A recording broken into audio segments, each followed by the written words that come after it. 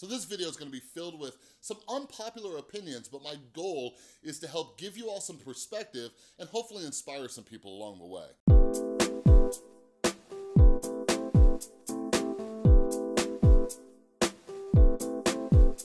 What is up, everybody? This is Chris from the Rewired Soul, where we talk about the problem, but focus on the solution. And if you're new to my channel is all about mental health, and what I typically do is pull different topics from the YouTube community, try to teach you how to improve your mental and emotional well-being. So if you're into that, make sure you subscribe and ring that notification bell. And before I get started, big, huge thank you to everybody following me over on Instagram. As a lot of you know, my goal the last few weeks has been to get to 10,000 followers so I can get that swipe up feature, make things easier for me, make things easier for you. And we just hit 7,000, so I greatly appreciate it. If you haven't followed me on Instagram yet, go follow me at The Rewired Soul, because as soon as I hit 10,000, I'm gonna start doing some giveaways for some merch, some mental health books, and all sorts of cool stuff, all right? But yeah, I wanted to make this video. I'm not sure how long it's gonna be, but it's gonna be a little bit of a story time. But I get a lot of messages and comments saying like, oh, Chris, don't burn yourself out. Chris, don't burn yourself out. Now, check it out. I love you guys. Like, something that I try to do, like, I know that you're coming from a place of concern, and I appreciate that. But YouTuber burnout is something that was pretty big in 2018, and I'm just here to let you know, don't worry about me. And the goal of this video is to hopefully give you some perspective on my work, how I do my work, and hopefully, because I know I have other YouTubers who watch my channel now too, I hope it gives them some perspective as well. My goal for this channel is not only to help people with their mental health, but to hopefully motivate and inspire people as well, all right? So anyways, let's get started. A lot of you know I was a drug addict and alcoholic for nearly 10 years, okay? So I started drinking at about 18 and I got sober on my 27th birthday. So like, I know I have a bunch of recovering addicts and alcoholics who are subscribed to my channel, and you know exactly what I'm talking about. That is a full-time job, like you guys, like, being a drug addict and alcoholic it's more than a full-time job. It's 24/7. Like, and this isn't a good thing. This is a terrible thing. Like, addiction had me in its clutches. Whenever I would wake up, I needed to find a bottle. I needed to find pills. I was trying to get a hold of my dealer and stuff, right? So I was working full-time jobs throughout my addiction. I got fired quite a few times, or let go, or asked to resign, right? But like, to put it in perspective for you, like, there was one time where I lost a pill in my like high carpeting. I looked for it for 3 hours, okay? And at the end of this video, I'm gonna talk about like my YouTube process, but I just want you to remember that. I have looked for a pill because I was such a fiending drug addict. I looked for it in my carpet for 3 hours, all right? Like, that is insane. So anyways, I got sober when I was 27 years old. I had a year off of work just to focus on myself and my recovery. I was very fortunate in that aspect. A lot of you, by the way, asked me about my recovery and to share more stories. Like, I have an entire playlist where I share a lot of stories about this called Ask an Addict, or How to Get Clean and Sober. Go check that out. Or it's all in my book, Hope, which is always linked down in the description, okay? But anyways, I got sober at 27 years old. After a year, I moved back to Vegas because it was time to start being an adult again and be a father to my son again, okay? So I moved back to Las Vegas, and the first job I got was working from 7 a.m. to 3 p.m.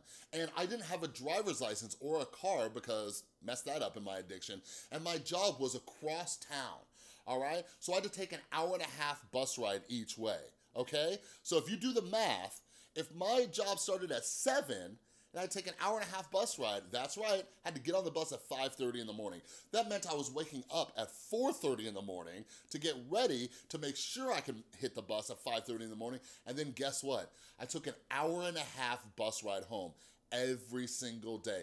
I did that 5 days a week, and I missed, like, after working there for almost 2 years, I think I missed like 1 or 2 days of work, all right? So like, put that in perspective real quick.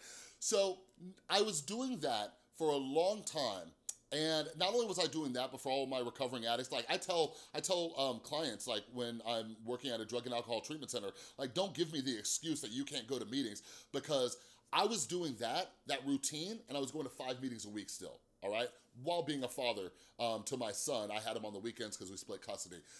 So after that job, I ended up getting the job at the Drug and Alcohol Treatment Center, okay? So by that time I actually had a car, which is pretty awesome.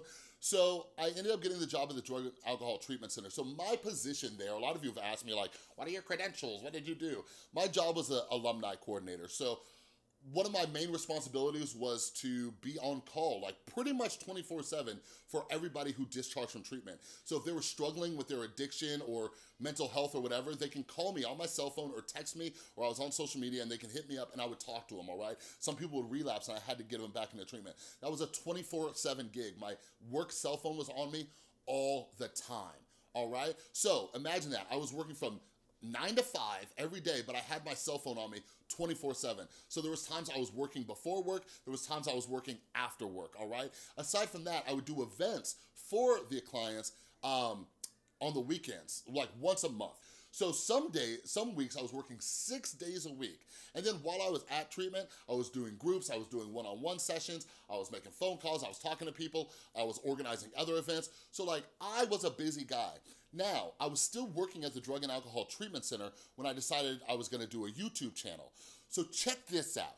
Check this out. So not only was I doing all that stuff, being on a call 24/7, but I was also not making enough money, so I was doing freelance writing on the side, probably spending about 20 hours a week on average writing for other people just so I can make some extra money. Aside from that, I turned into a pretty much daily YouTuber, okay?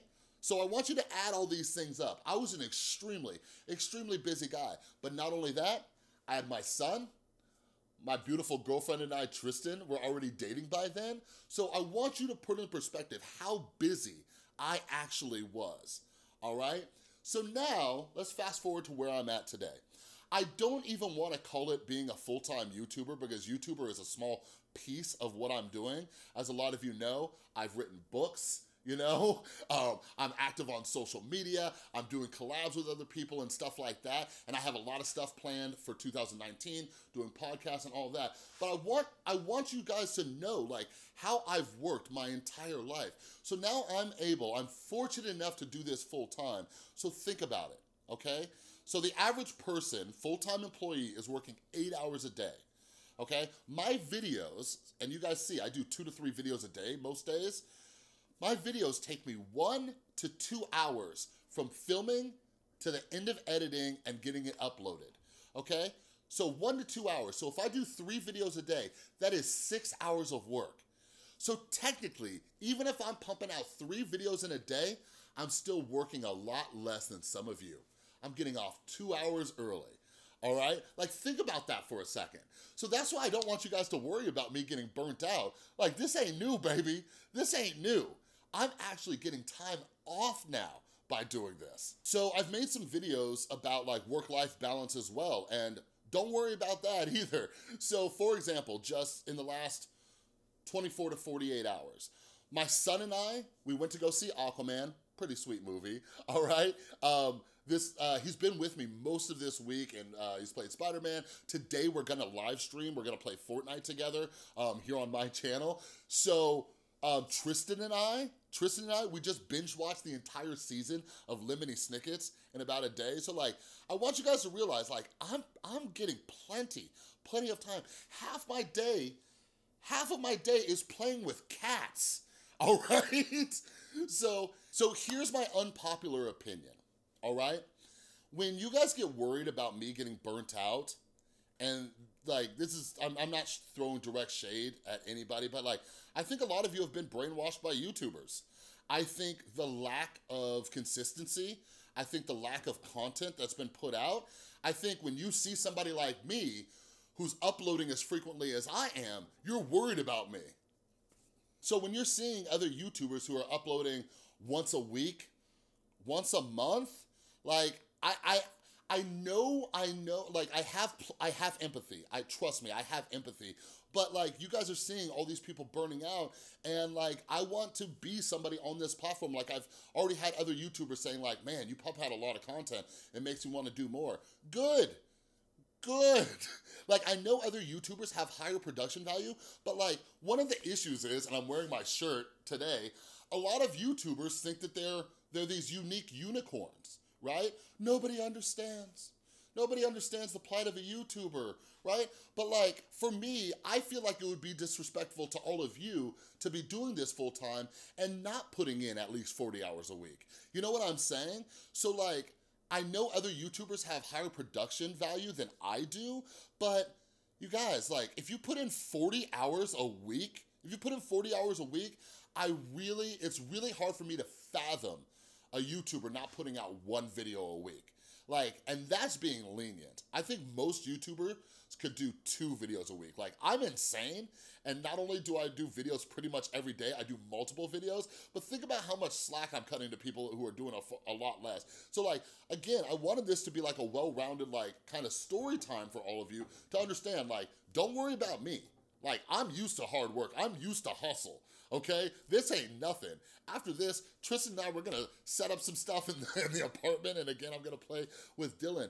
But I want you guys to all think about that real quick, and if any other YouTubers are watching this, I want you to think about this too, because something that I talk about often is, not often enough, is that YouTubers become disconnected from their audience.